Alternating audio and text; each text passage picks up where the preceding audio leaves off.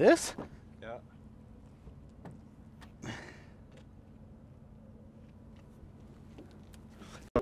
What's going on, guys? I am here with a public service announcement regarding TRX King rear shocks. Now, King has decided to discontinue the true external bypass variant of their rear shocks due to a bunch of people complaining about the clicking noises. Bunch of sissies. So King's gonna be coming out with their new internal bypass shock option. Now, for you guys who still want the true external bypass shocks, well, you're in luck. We at SDHQ have a few sets left and available for purchase on our website. While you're there, make sure to grab yourself a set of our SDHQ built rear shock guards as well, because those are definitely compatible. Like always, we appreciate you watching. We'll see you in the next one.